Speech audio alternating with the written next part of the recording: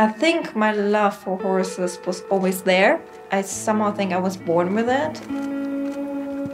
When I was a graphic designer, I also could own my first horse. I could pay for it and I bought it. And at first I didn't think of taking the camera to the stables. I don't know why I didn't mix it. I have no idea. But I came from an appointment with a dog that I had a photo session with, and I wanted to visit my horse in the evening. And I just sat in the meadows and watched the horse and had my camera with me and took the first photos. I think that is the point where I knew this is something I was going to do for a very long time. For award-winning equine photographer Carina Maiwald, photography is not just an occupation. It has taken her on a journey, not just around the globe, but on a personal level too. I think I will spend my whole life figuring out what horses mean to me.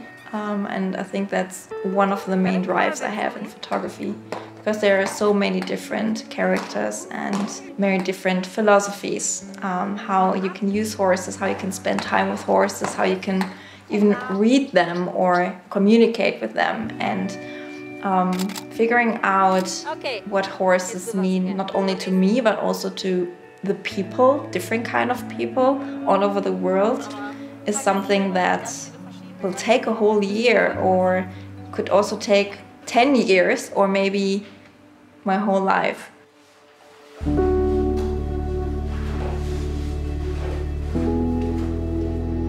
This is one of my favorite and most important pictures, because if it weren't for that photo session, I maybe wouldn't be the photographer I was or I am today. This is a completely blind mare. She can't see anything, and we had this very special photo session where we let her completely free and do her own thing. Somehow she made me realize that I should live in the moment and not think about what's in the future. In that moment she turned around and ran away, and I thought it's extremely beautiful how she walks through that bushes like a door into the light, and the bushes are highlighted from the back in a really golden or maybe even reddish sunset, which gives a dramatic feeling to it. And her tail is like on fire, which I love, which gives this mare that very strong character look. And yeah, I really love it, and it will be forever be one of my favorite pictures. I started with all of it because I knew the pain that comes with letting go of a horse and not having any nice photos.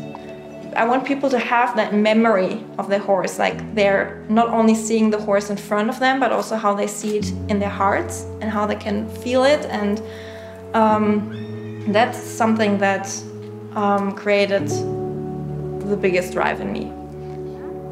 I think it's important to get a lot of information up front. That's why when I'm talking to the client, I always ask about their story. Then I just observe the horse. I like to watch horses a lot. So while they're speaking, I see how the horse reacts, how their ears move, how their muscles move. Are they nervous? Are they shy? And I try to focus on all those little things, because these little things end up into this whole character I can show. When I go out, I always try to take photos of the horse, of that one particular horse in front of me.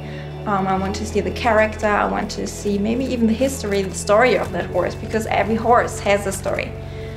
So I want to capture that, I want to show that, and I also want to give the viewer of the photo the possibility to see something else in there, to think about the image and lose himself in it.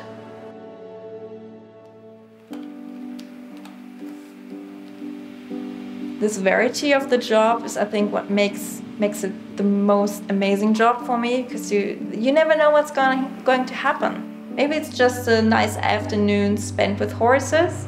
Maybe it's a precious moment shared with people, with the owners.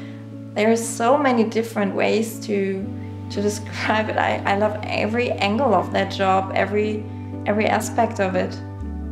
If I have to sum it up, what horses mean to me, I would say they symbolize freedom and power and strength to me.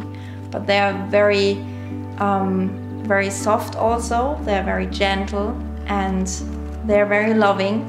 But then again, they can also be very cruel. I mean, there are so many different facets and faces and traits that horses are everything.